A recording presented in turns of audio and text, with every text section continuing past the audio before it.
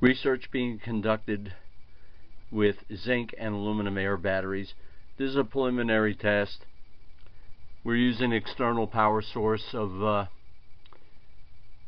about 8 or 9 volts, and we have the power source hooked up to a Vernier circuit board, convenient type of breadboard sold by the Vernier Corporation, and we're using that to conduct standard battery performance tests that we're designing. Here we can see the multimeter hooked up, and we're letting it run. We're at about 8.03 volts. So this secondary battery we're using, rechargeable, we'll let it run down over the course of hours.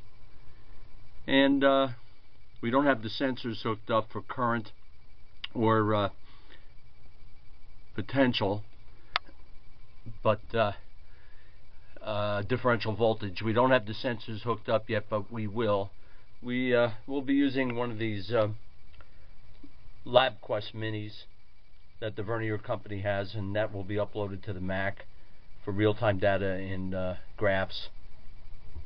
What we have running it as a load is a simple water pump that requires 3 to 5 volts DC.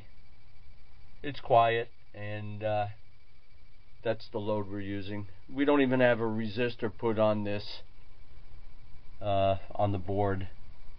We're just testing the board out, and then it'll be replaced with our batteries that we're designing and testing.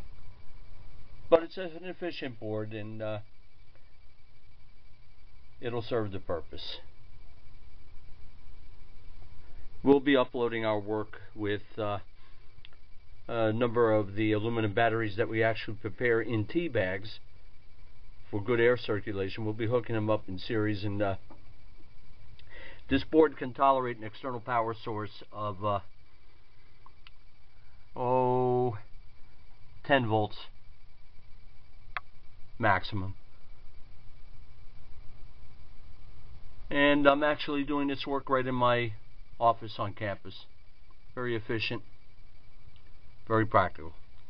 Thanks for watching. Bye now.